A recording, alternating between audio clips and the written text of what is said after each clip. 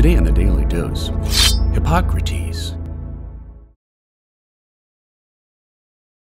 Born in 460 BC on the Greek island of Kos, much of what we know about Hippocrates comes from a biography written by Greek physician Soranus, some 500 years after the famed physician's death.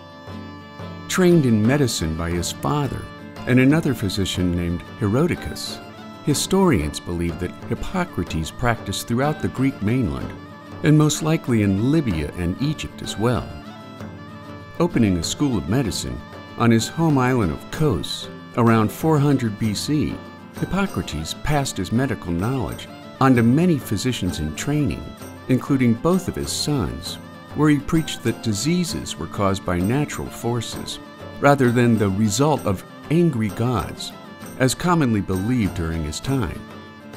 He also performed dissections on animals to make comparisons with the human body, since Greek ethics of the day outlawed human dismemberment of any kind.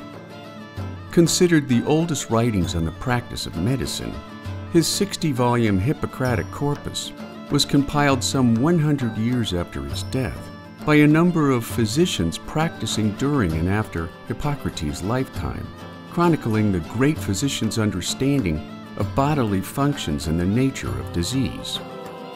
Written for different specialties in medicine, including physicians, pharmacists, and laypeople, Hippocrates strongly advocated that a healthy diet and regular physical exercise were the best remedy for most ailments, while plant-based medications were recommended only after diet and exercise failed to resolve a patient's medical condition. He also wrote about how joints could be repositioned, the importance of keeping records regarding patient histories and treatment regimens, as well as the impact of weather on certain diseases and medical conditions.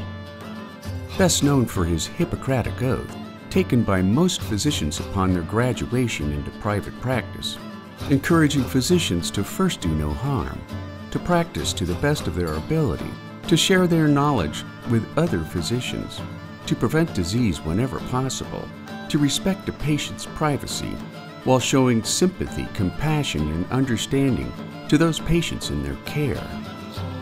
He passed away in his early 80s in the ancient Greek town of Larissa, sometime around 377 BC, making Hippocrates the founding father of ethical practices in medicine.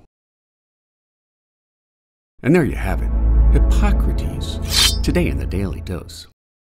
Get your nerd on with the Daily Dose. And if you enjoyed today's episode, share the link with a friend or colleague so that they too can learn something new every day.